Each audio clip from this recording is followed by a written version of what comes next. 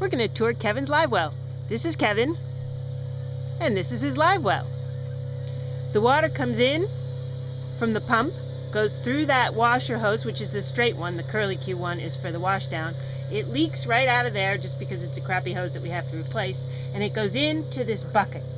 In the bucket, the water circulates and refreshes, thereby keeping all those mackerel alive.